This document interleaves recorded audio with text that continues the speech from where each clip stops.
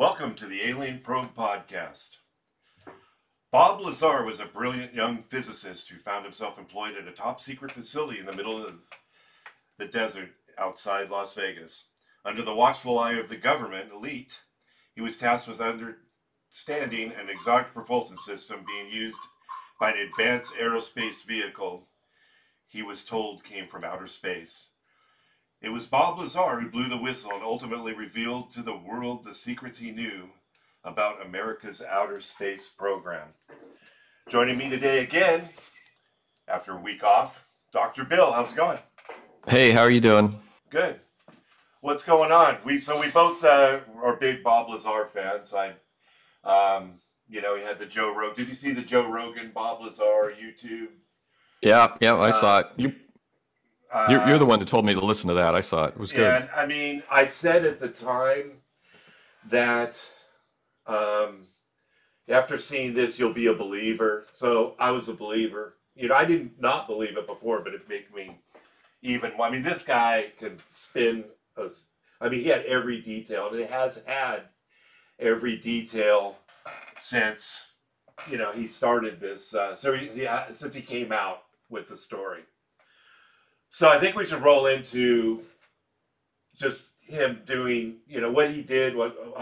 He was at Area 51. He was tasked with reverse engineering the propulsion system of a saucer. Well, we don't know if it's saucer. There was 9 different spacecraft out at S4, which was south of Area 51. And he was tasked with reverse engineering the propulsion system of this saucer. So he and what was the guy's name that he was with a partner in this facility, and they don't give. It seems they only give certain people certain areas to look into when they're doing this, right? Yeah, it looks like what he's saying is that they compartmental, and their job was to examine the propulsion system. Right. That's actually one of the things that's interesting about his story. And I don't know if you mentioned this. We just finished reading his book, Dreamland, an autobiography that I think it just came out. Yeah, it's featured by George Knapp, who was instrumental in him coming out with the story toward the end of the saga. Yeah, we should give him some credit for this. I don't know when it came out. I'm trying to look at the title page, but I don't see it. Here it is. I have an ebook, so it's at the end. So this just came out 2019. So it's a couple of years old. Fairly new. And I would urge anyone that's interested in the story to definitely read Dreamland, an autobiography by Bob Lazar. So so he's reverse engineering this thing. It's important to note because when you watch, and I don't know I'm sure you got this also because it was in the book, but he was only there he only spent 9 days at S4. Is that what you kind of got out of it too? I mean, I read. I didn't count the days that he was there, but it looks like he worked for EG&G, which was the subcontractor that hired him to work at this facility. He worked for them for one paycheck. Yeah, because he had a paycheck that he showed people. I guess he had a W-2 from them, and so he was there for whatever their pay period was. It could have been 2 weeks, could have been a month. I don't know what the pay periods are. Yeah, it was 9 days. It was $951, and he showed his buddy Gene that he confided in the check, and he was kind of awestruck that it was so small based. Yeah, I was looking at that because at that same time I was working for a biotech company when he was doing that, and that was for me that was like 2 weeks pay. Yeah, and that was this is 1989 was when he was doing that. That's when I was working for a biotech company, and I was actually pretty shocked to see that. So maybe he's being paid on this highly classified project. They're paying him peanuts basically. Yeah. And that's 9 days. That's 9 days would be 2 weeks. That'd be a 2 week salary. Yeah. So I don't know. It just, we're talking about the story. So he was, while he was at S4, they talked about how the propulsion system, they don't know, they know conceptually how it could work, but they never really discovered specifically how this thing works. Well, they had it was like a cylinder, and then they had another, I guess it was like a ball that they would put a fuel pellet in and close the ball up, and then you'd move it towards the larger garbage can size cylinder, and then that would create gravity effects. Yeah. And that's what they were studying. He was saying that one of his contributions was the facility apparently had the raw material for the fuel, which he said was element 115, because the guy Dennis Maggiani, his the security guy. Yeah, that's one of the interesting things, is that he actually named some names, which was interesting. And the guy he worked with, I don't remember the guy's name, and I didn't make a note of it. He had that guy's name. But do you think that's their real name? For the security guy, I don't know. It's hard to say. It was Barry. Barry was the guy he was working with. Yeah, that was his partner in the lab. Yeah, I don't know. It's hard to say, but he wasn't concealing his name, so you assume that his partner in the lab wasn't concealing his name. But that's one of the things that we're talking about with details with this book, is he does give a lot of details, and he gives names, which is interesting. So yeah, the guy came in with the raw material and said, we need to make more like fuel pellets. And so Lazars he came up with the idea of how to make the fuel pellets, and then went up to Los Alamos and had the machine shop up there, which apparently is used to working with like plutonium and uranium and stuff, create more fuel pellets. And one of the things that's not in this book, he's been telling this story for 30 years. And one of the things that there's details that have come out that he doesn't talk about. And he didn't talk about 115 and the rumor or the speculation that he actually has some of it. Because remember that you saw the documentary, yep, where they had the 3-second clip of the cloud chamber, which didn't show anything. But he was saying, I think Gene, the reporter that he worked with, was saying that he'd actually seen a demonstration in this cloud chamber where this substance had either bent light or caused cosmic rays to bend or something. I don't know what was going on. But supposedly, I saw something with that reporter or somewhere that said that Lazar didn't get his piece of 115 from the facility. He kept a piece when he went up to the Los Alamos to get it milled into the right shapes. Yeah, because they made Los Alamos give them any fragments that, as they trimmed this thing and made it that shape that they brought the plans for, made him give back all the material. So he probably just snaked a little bit of that material. That's the implication, is that he just kept a piece. And then in the introduction to the book, they talk about the raid on his business, where they had a bunch of agents come in, and they were looking for the story is that there was a guy that had bought, I can't remember what the chemical was, from him, and then poisoned his wife. Oh, wow. So they came in there, and I don't know, the governments work weird these days. They went in there and they cloned all his computers and stuff. So, but he was saying, I don't remember, they had 20 agents come in to search his business. Yeah. So he would get a call. He'd be at home and it wasn't like he'd go in every day. So he lived in Las Vegas.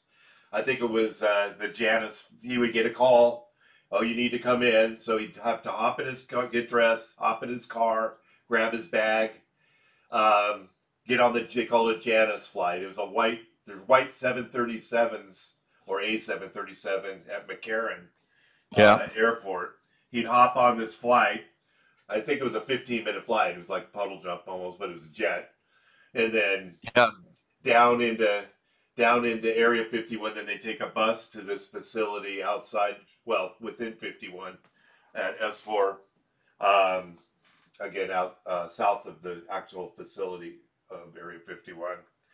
And they would have, so they saw the saucer. So let's kind of, yeah. And he had said he'd seen them twice. Once he was dropped off by the bus and the hangar doors were open. And these hangars are like built into the hillside or the mountainside or something. So he walked into the hangar instead of going around to the door that he normally went in, and says he saw a flying saucer in the hangar with an American flag painted on it backwards, which is, I think is I don't know if he was a Boy Scout or not, but there was that doesn't make any sense. It made sense to me, and the reason it makes sense to me is because now on the military uniforms, they put the American flag on the right shoulder, and they used to put it on the left shoulder, because I used to have a jacket that was an Air Force. I don't know, what do they call it? It was an Air Force jacket. Was it a flight jacket? Bomber jacket, but it wasn't leather. It was the synthetic stuff. Yeah. And that one had a patch on the right shoulder. And the thing is that the stars, traditionally, as we learned in the Boy Scouts many, many years ago, when you hang up a flag on a wall, you hang it so the stars are to the left. Yes, because it's always odd to me when I see the opposite. Yeah, it's like weird when the stripes are on the left or the stuff. Yeah.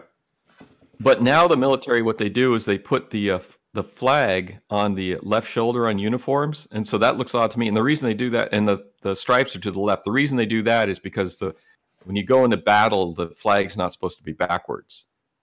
So I don't know why they switched the flag from one shoulder to the other. So whenever I see that, it always looks backwards to me. So he said the flag was backwards. He saw it on the saucer, and that's one of the little details that he always points out. Yeah, and then he's like, kind of, as he walked by, he kind of brushed, he kind of put his, like you would a car, he kind of brushed his hand, and the security, get away from, no touching the crowd, no touching, or stuff, and then they beat him.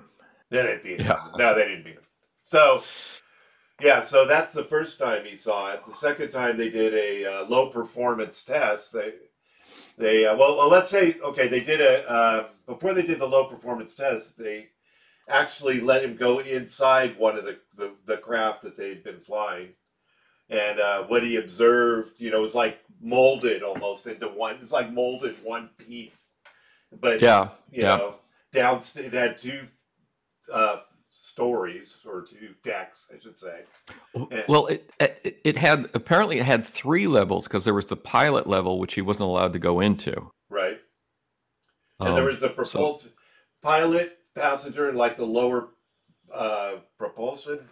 Maybe something to do with the propulsion level. I don't know. Yeah, well, he has he actually designed a model that was sold by testers. Yeah, Joe Rogan was trying to get. I think Joe Rogan got one. You can still get them. Yeah, they're on eBay. I actually was looking at them. They sell they're a little pricey. $100 or something.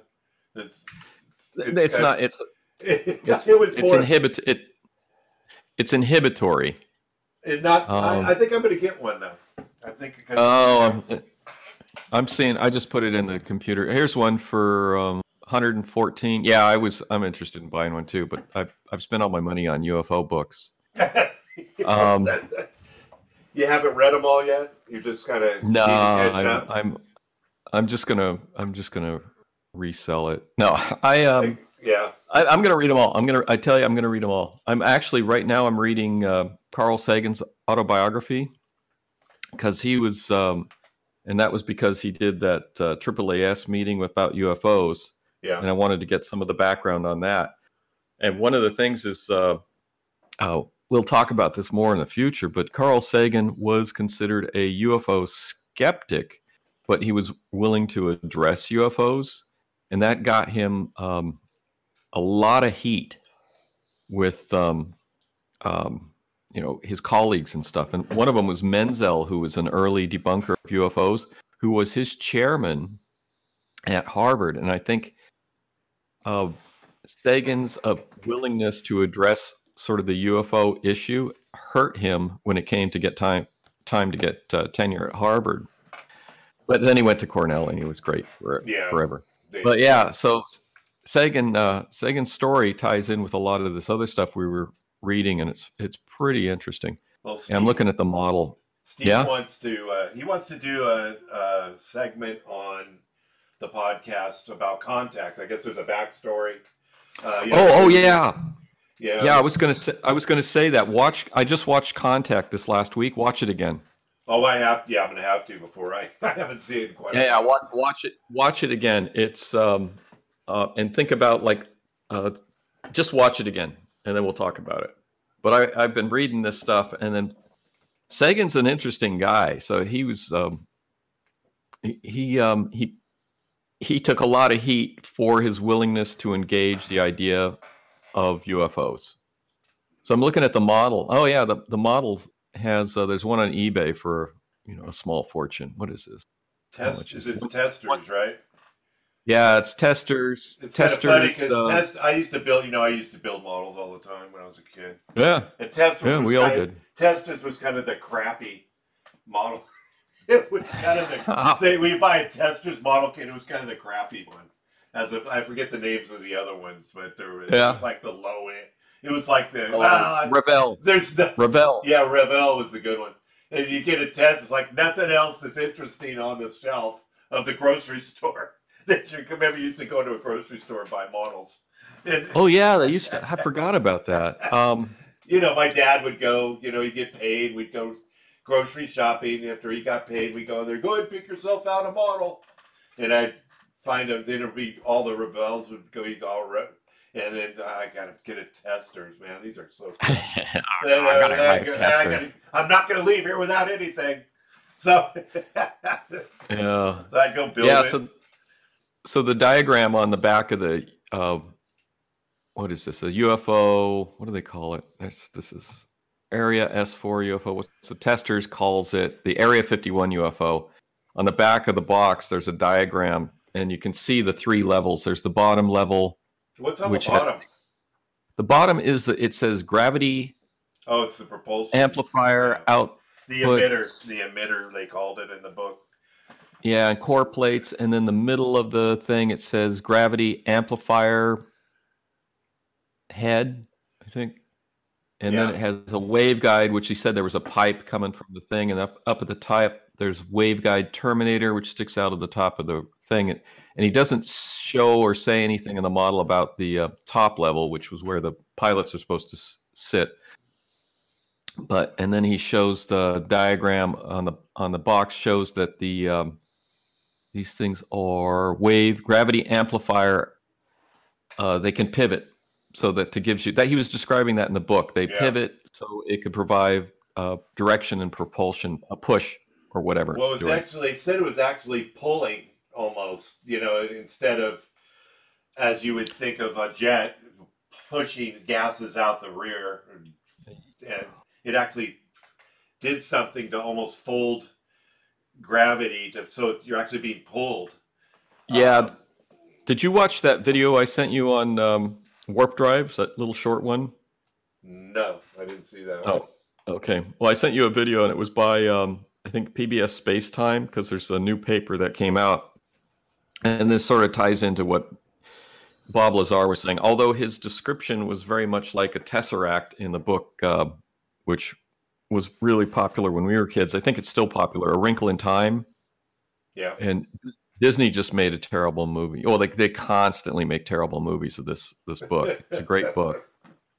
But the description, his description matched the description that they used in A Wrinkle of Time of a tesseract, which was folding space.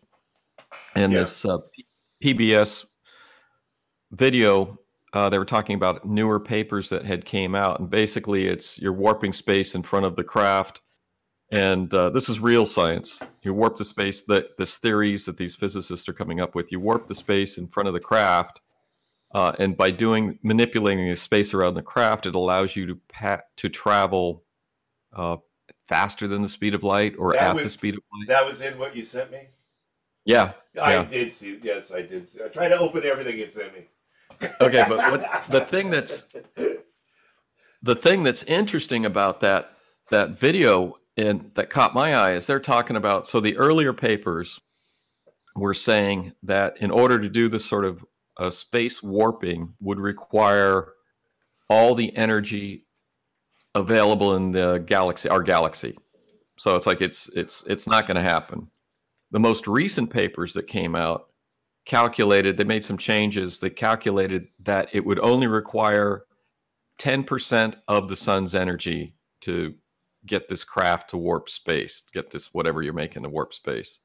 The only difficulty is they can't figure out, they can figure out how to warp the space. They can't figure out how to get the craft to move under their theory.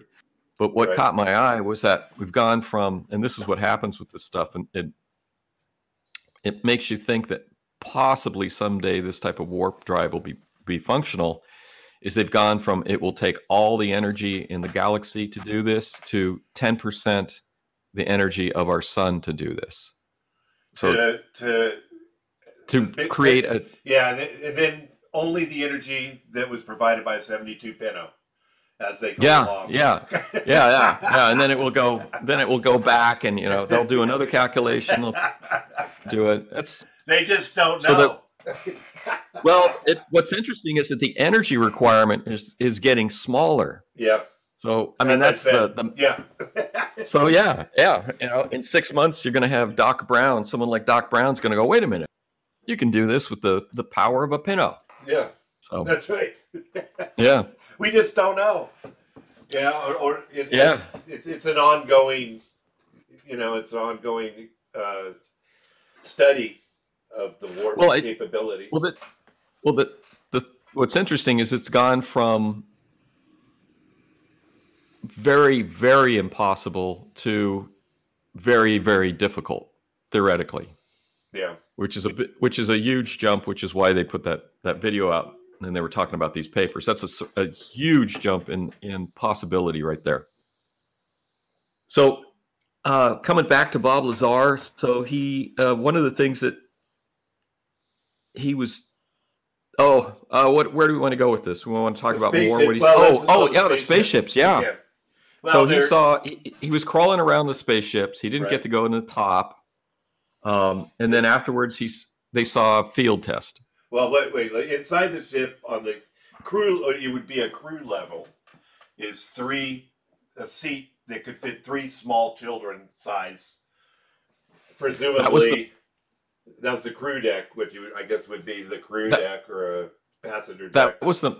That was the middle level of the ship. Yeah, and it was just molded into. He said there was no seams, there was no rivets.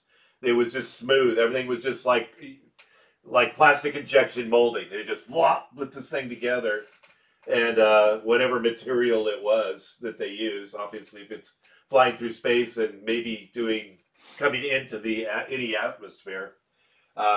With how hot it, how much heat it makes, it would have to be of some sort of material to be smooth. And there's a couple of things. It's like when Howard Hughes, if you've seen the Howard Hughes movie with what's his name, that DiCaprio actor, I can't remember. DiCaprio. Yep.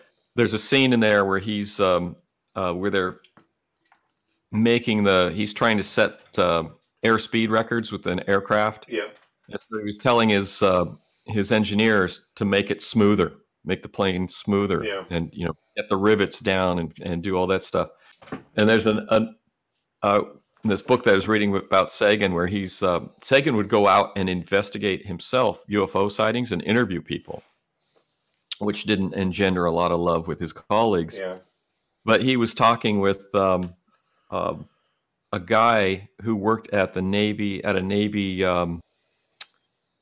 shipyard, and the guy was describing a UFO, and he was describing the panels and how they were riveted together on the UFO.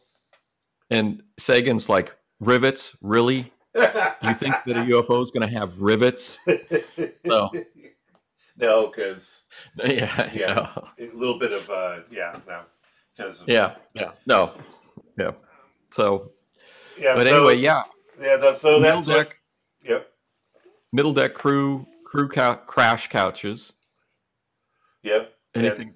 and then he couldn't go on the top deck. So yeah, so he saw the when they moved on. The next thing was the low performance test of this thing, right? So Yeah. they go Yep. out. It's him and Barry, and Very. there's a guy sitting there that pursued. He's got some headgear on. Now, something I kind of realize is who's small. You're not your average uh, human probably wouldn't even be able to fit up in that top level and be able to fly this thing. So he did mention that he saw a gray alien. Yeah, he didn't mention that. He didn't mention that in the book, though. Yeah, I saw it in the other documentation. In the interview, the documentary. Yeah, the documentary and the document you sent to me. The debunker guy, Mr. Mahood, I think it's in that one too. Yeah. So he saw a gray, but yeah, it's weird. There are some discrepancies between the documentary and, as we look into it, and we're going to look into that a little bit.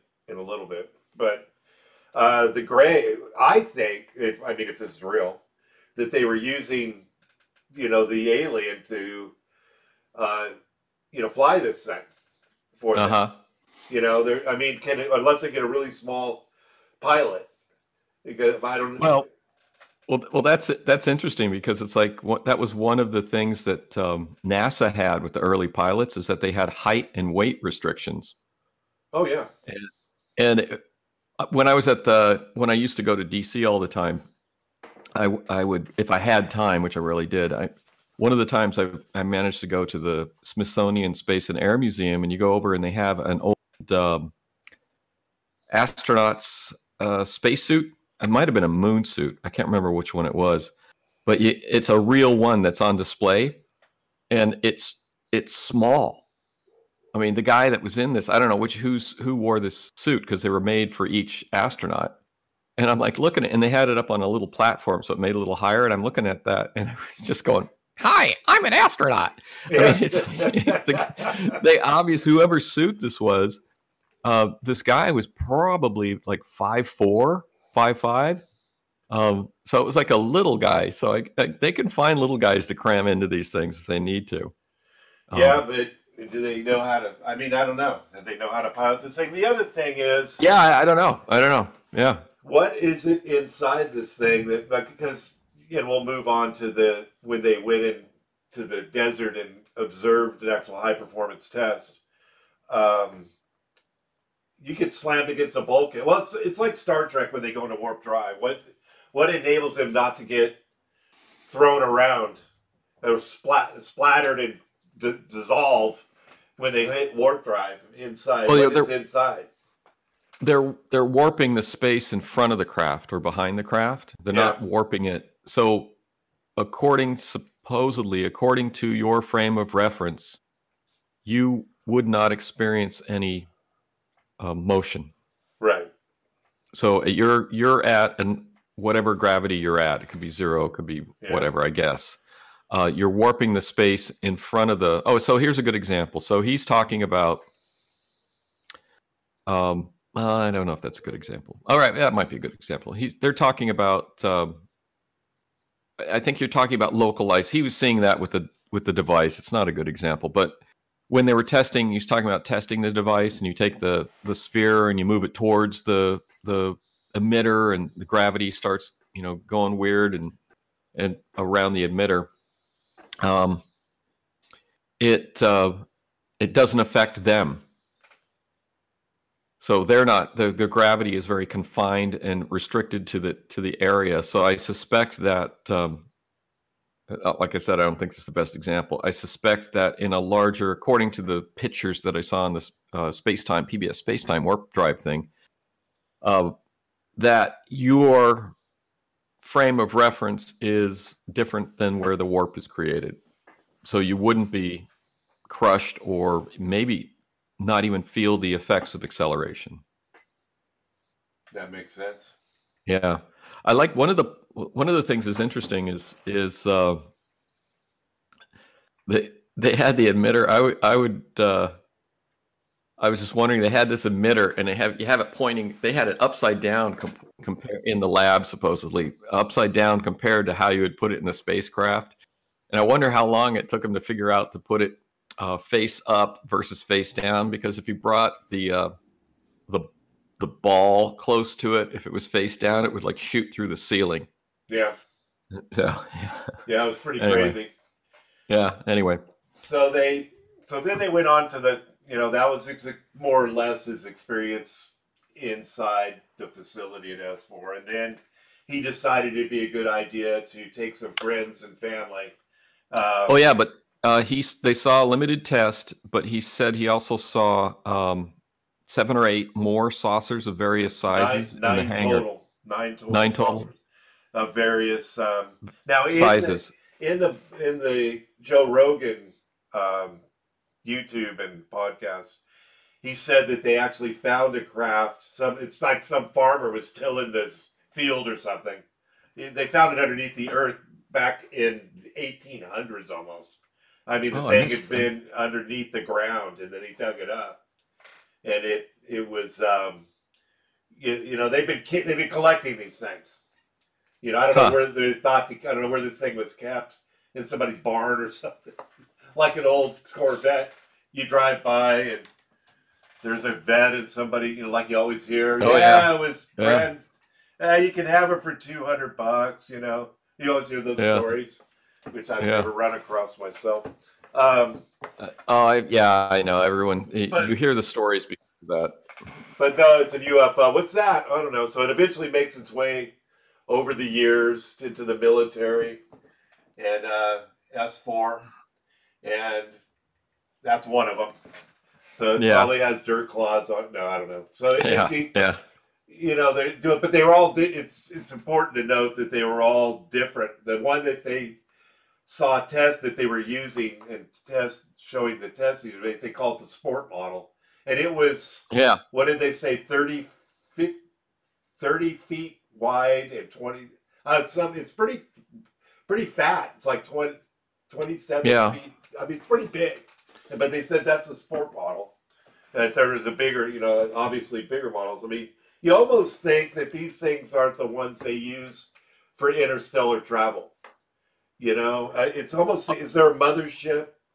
It's like a scout ship. Yeah. Kind of like Independence Day. That there's another ship somewhere behind the moon or something. I'm looking at his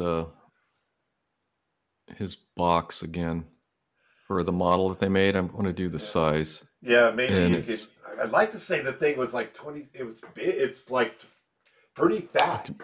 It's almost fatter than it is. It's almost, they're not showing the scale. They're not showing the scale on there. Yeah, they do. I'm using the calculator right now. So 13 times 48 divided by 12.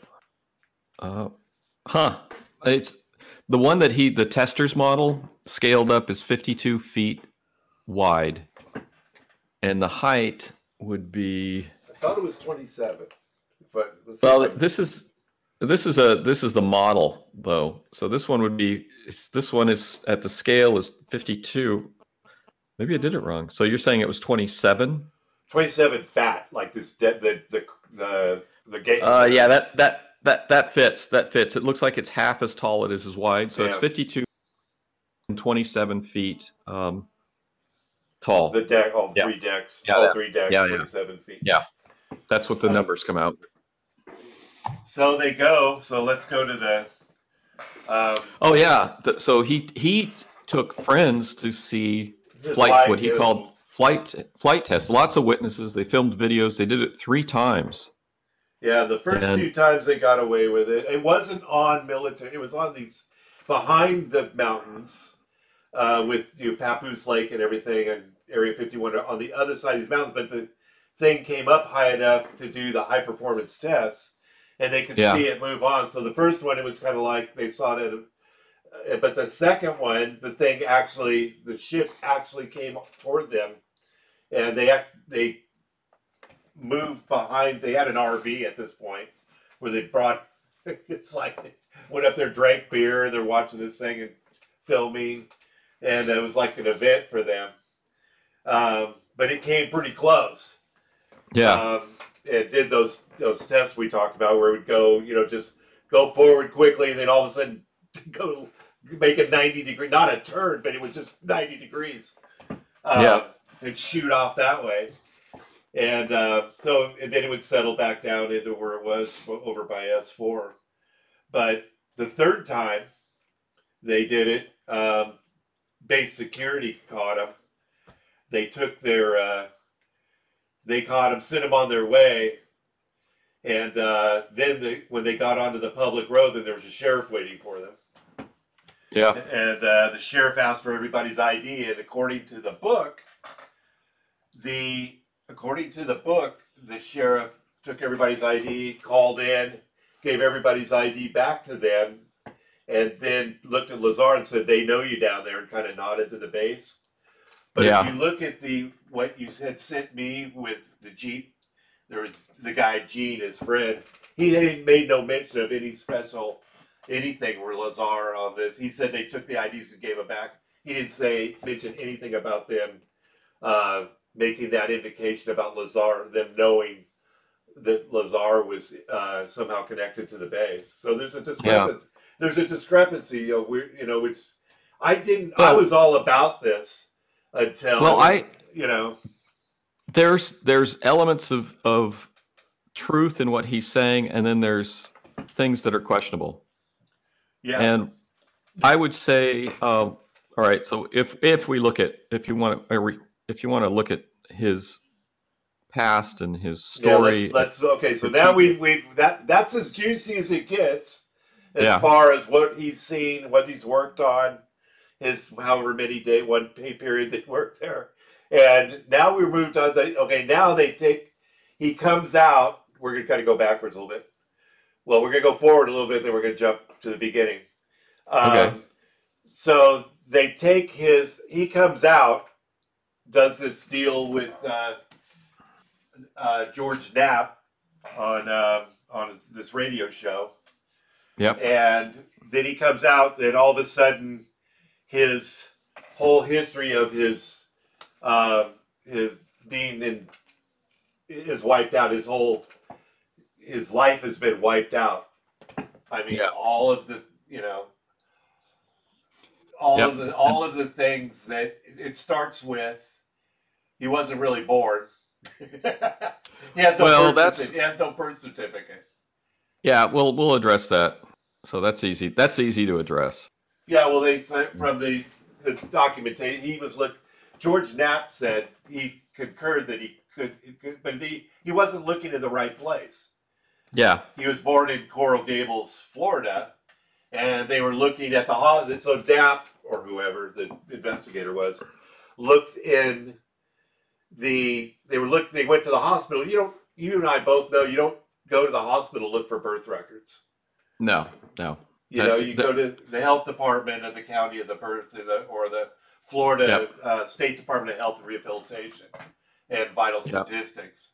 The hospital, I think at that time, generally they would have a birth record, but they would have like a birth book, right, which will record birth. And he mentions that. I think Knapp mentions that. Is that the guy's name, Knapp, the reporter? Yeah. He mentions that. So it's we've experienced that with stuff that we've been doing. You're going back and you try to find records from 40, 50 years ago, and it takes some work. Well, he was adopted. Now he was adopted. We all know. Yeah. We just explored when I did the show last week with Kevin. We could explore the fact that it doesn't have that name. It has when you're born, you're like the name I had when I was born is completely different than the name that I have now when I was adopted. Yep. Yeah. So your other brother, Kevin. Yeah, my other brother. Since I have two of them, that's always fascinating to people. So the Social Security number issued in New York was something was wrong with that too. Well, I don't know about that because it's like Social Security. People don't know the past and they don't know the history, and we're old enough where we know the history. We didn't get our Social Security numbers until like the 8th grade. It wasn't required. Now, as you've seen with your kids and my kid, you get your you get it right away. So you sign up for the Social Security number essentially at birth now. But when we were kids, we were like, it's like 7th or 8th grade. And it's like, oh, it's time for you to do your Social Security thing. Yeah, he did it in 74, which was, sometime like we did. Yeah. So there's nothing, I think there's nothing dramatic about it around the same time. Yeah. So that's not an issue. The birth certificate isn't that confusing. He's adopted. And as we and you and your brother and know all the ins and outs of that stuff, that creates a challenging problem. Right. Then he went to high school. I mean, he's saying that everything's wiped out at the beginning of time, but it's actually somewhat explainable. Yeah, I think he's exaggerated his education, though, and which I've seen before, and smart people who feel that there are lots of smart people out there that haven't gone to the university and haven't gotten masters and haven't gotten PhDs, and I think Bob Lazar falls into one of those categories. He's obviously a very smart individual. I think he wishes that he had masters from Caltech and MIT. But that said, I would not say that he has not taken classes at Caltech and MIT.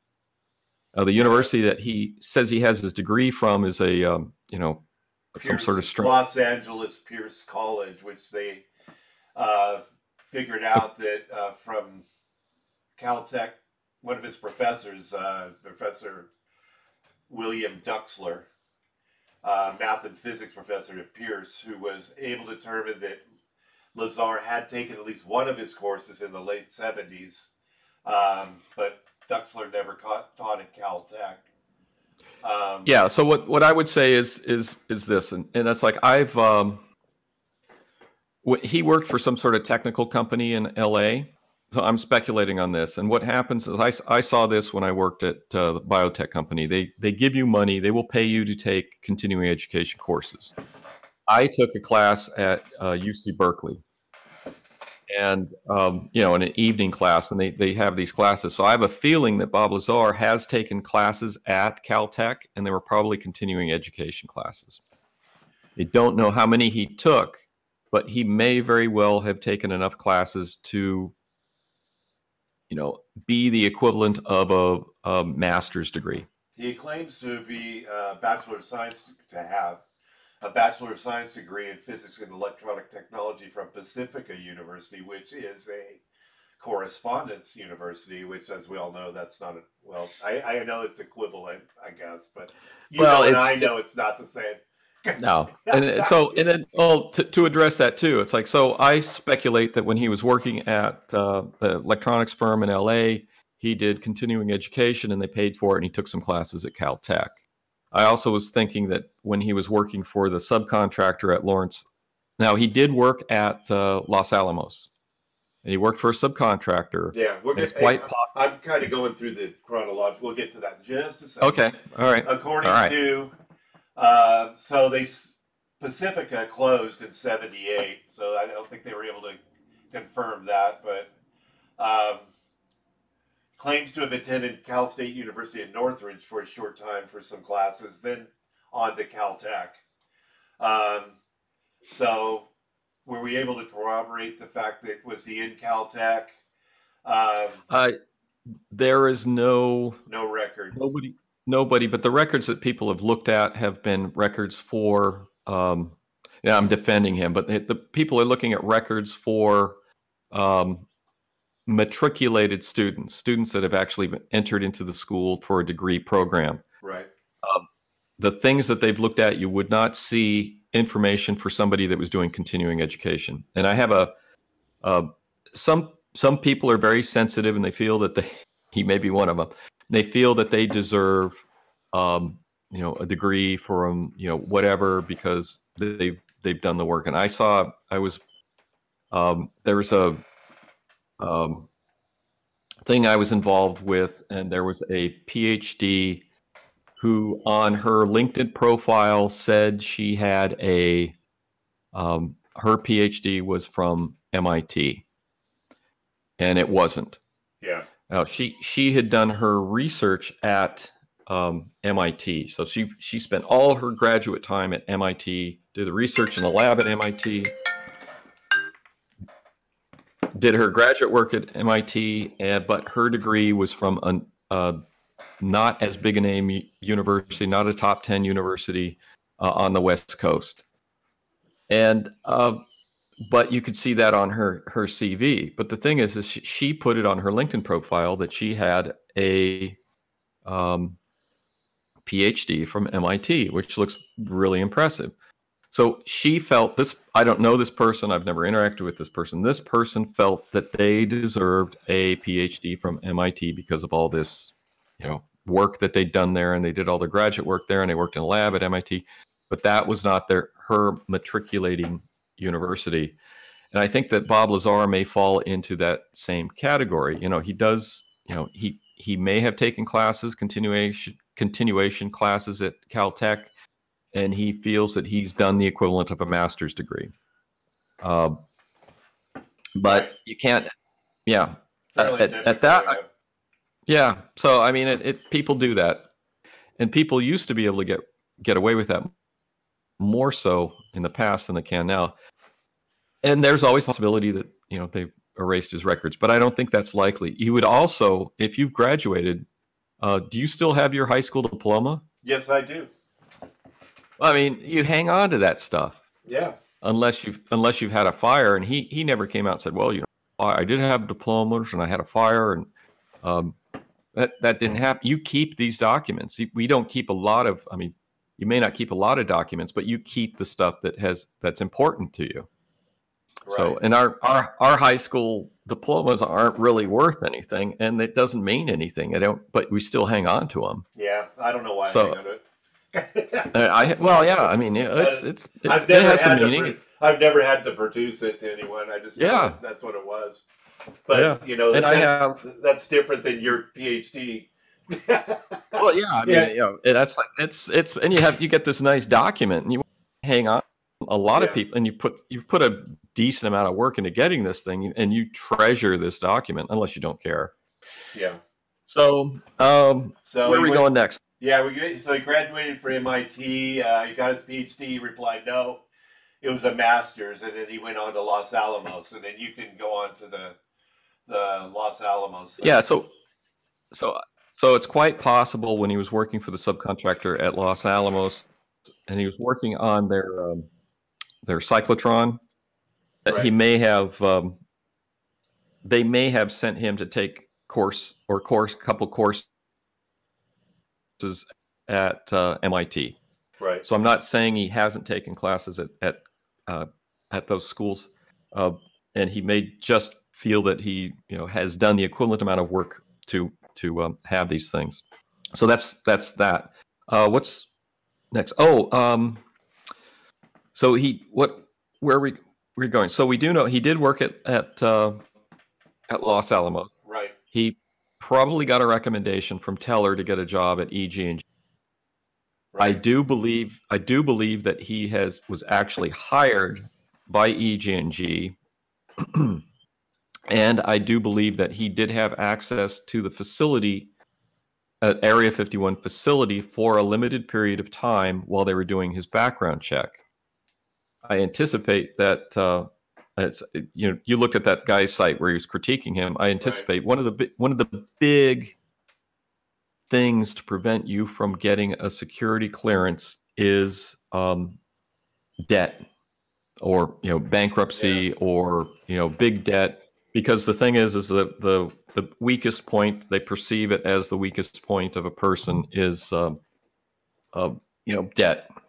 Well, they stated that in the end. Remember, they gave him after this gig was over, and he decided he's not going back because he was afraid for his life because he'd compromised the project by divulging it to other people.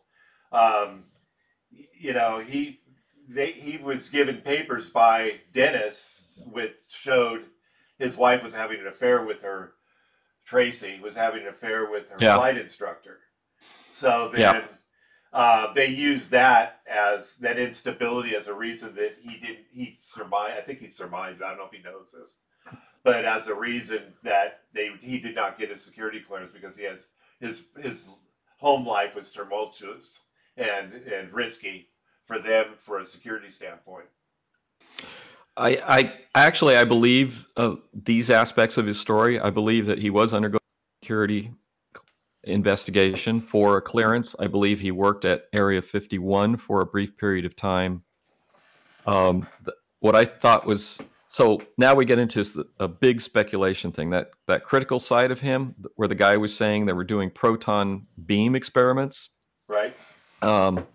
Which is what him and his friends were seeing, and that's a possibility. And at that time, even now, try to find information on the government's proton beam experiments. You're not going to find much. There was something that was tested, and it's in the Smithsonian now. So he did have access to, I think, classified secret technology. There was some sort of test. We don't know what the tests were at Area 51 that he became knowledgeable of and was able to bring his friends over to witness some aspects to it. So there are components of his story that I believe strongly are true. I do believe he underwent a rigorous background check. He was probably followed, and his phones were tapped and things like that. And the issues that he faced with the security people are issues based on his, he went and saw these tests with friends. He had, it looks like he had bankruptcy in his past, which is a big red flag for security clearance. He had, his wife was, having an affair, and they saw this. So overall, I think he was perceived as a no-go for a security clearance, but they had already given him access to classified, facilities. Right. And then the wheels are, off the wagon. And I think that might be why these subcontractors are denying, like the subcontractor at Los Alamos, the reporter Knapp. They said, "Oh yeah, he worked for us. We'll get you the information," and then they shut him out. Yeah. So I think Bob Lazar was an embarrassment. Obviously, was an embarrassment to the program. I also think he's describing how they're, subcontractors are sort of a strange business with the government subcontracts all sorts of stuff. And the way that he described sort of his experiences, it fits what you would see with like a government subcontractor. Some of these organizations are just out of control, and they're not very well run. And so anyway. So there's elements of truth in his story. There's, I think, elements of exaggeration in his story. Unfortunately, you can't verify the saucer stuff, but you can verify that there was some sort of unusual test occurring at Area 51 that he had knowledge of, and he was able to bring his friends out to witness. Yeah, I want to believe, like everything else, but it's just kind of interesting that, it's. I agree with you. I think it was simply because he had the bankruptcy. He had went through a bankruptcy. He's just not really stable. Yeah, it was his marriage. Yeah, they just looked at him as with his. And he had that feeling that this was happening because they were calling him out regularly out there, and then they shut him out. His security clearance went bad.